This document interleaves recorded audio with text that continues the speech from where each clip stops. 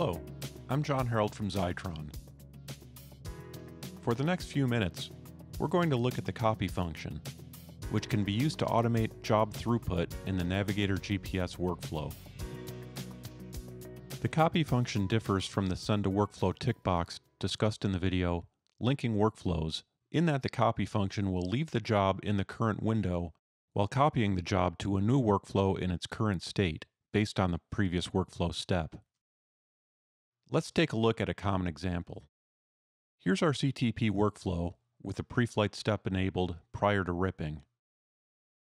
Since the pre-flight profile might make some corrections to the incoming PDF, we'll want the pre-flighted version to be sent to our proofer, ensuring that the interpreted file will match the contents of the job when sent to the plate setter. With the workflow highlighted, click the Edit button. You'll see some of our available functions on the left side of the client window. The copy function is clearly labeled here.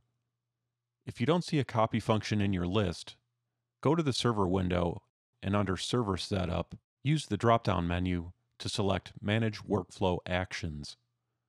Click New Action, then select Copy from the drop-down menu. Give it a meaningful name so that others will be able to recognize its purpose. Click OK, then click Done. Now you see your copy function available for use. Since we want to be sure that the job we copy is the pre-flighted version, we'll drag the copy icon into the workflow after the pre-flight step.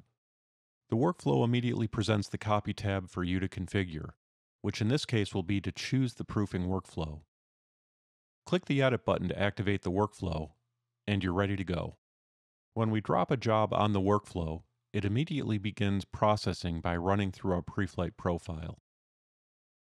We've placed a pause there so we can check the report before allowing the job to continue. We can see that there are a couple of insignificant warnings, along with one major change. We can clear this job for proofing while allowing it to stage at the RIP at the same time.